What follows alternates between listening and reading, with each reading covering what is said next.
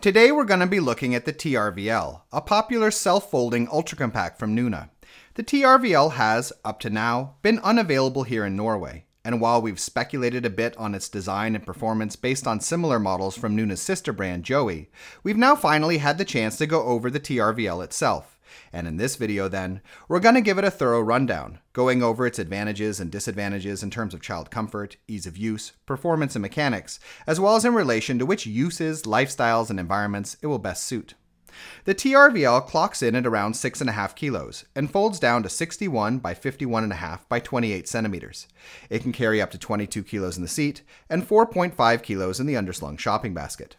As far as seat size and child comfort are concerned, the seat's dimensions are relatively decent overall, with a width of 34 centimeters, a total length of 79 centimeters for younger toddlers, meaning those who will need the leg rest for napping, and a total length of 115 centimeters for older toddlers, whose head will eventually protrude over the top of the backboard, and who won't get any use out of the adjustable leg rest, but will instead use the footrest.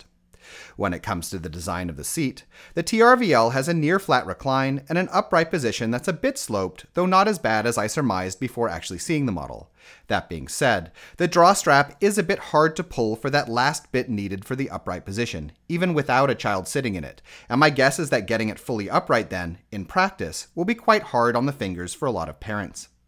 The baseboard and backboard are relatively standard in length for most ultra-compacts, but the leg rest is definitely on the short side, limiting use pretty much only to the first 12 to 18 months, and its construction of two hinged pegs with the textiles stretched between them, as on a lot of older umbrella models, rather than having an actual crossbar, means that as the fabric stretches, a child's legs will begin to sag a bit in the middle. When it comes to the textiles, they're relatively middle of the road, not the most luxurious in my opinion, though this sort of thing is a bit subjective, but at least multi-layered and padded. The canopy is a bit on the short side, even with the sun flap, and may be insufficient to some degree for young toddlers due to how high the canopy sits off the seat back.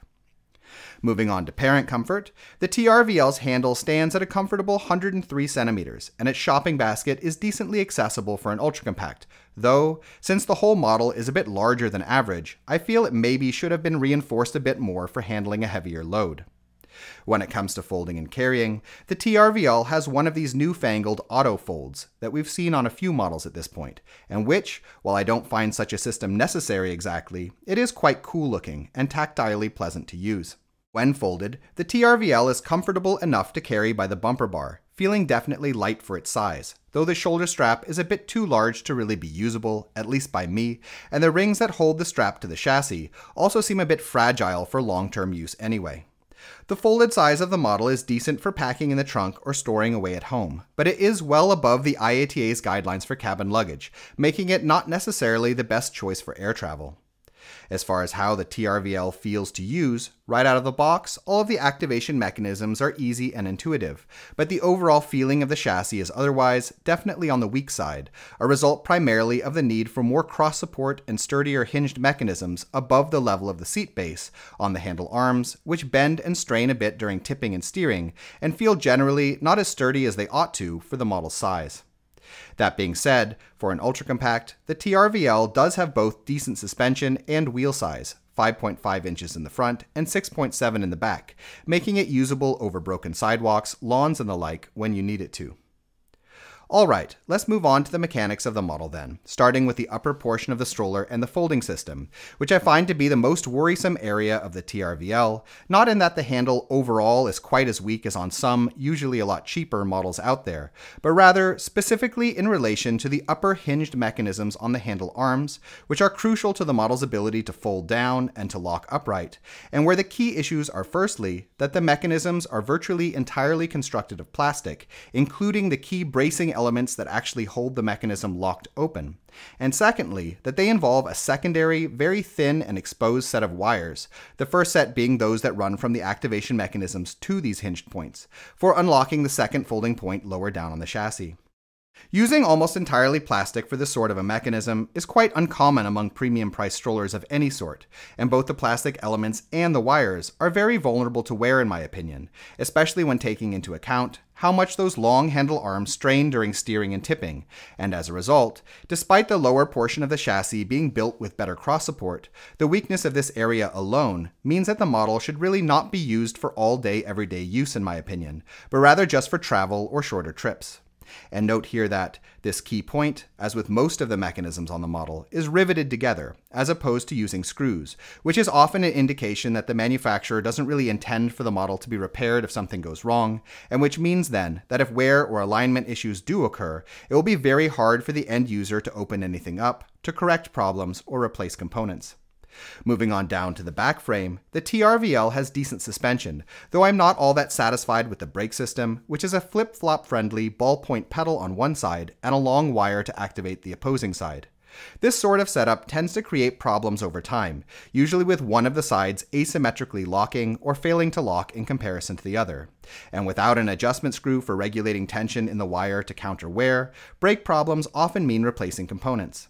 Luckily, this is one of the few areas of the chassis that can be opened up by the end user, but having to deal with swapping the wire or other components would still be a hassle compared to simply having used a different sort of brake system in the first place. When it comes to the wheels on the TRVL, the way they lock to the chassis is strong, but I'm not a huge fan of the tires, which, though made of foam, are very hard and smooth, almost like plastic, and are apt not to provide much in the way of traction. Looking lastly at the front end, the size of the TRVL's front wheels is again decent, and there's standard suspension built into the front forks. On all the models I've seen from Nuna, even the ones I haven't liked, the mechanisms of the front frame generally seem to be built quite decently, and the TRVL is no exception, having strong swivel locks with thick locking pins and a good connection between the wheel forks and the housings, meaning that there's little chance of developing wobbling problems down the road. So,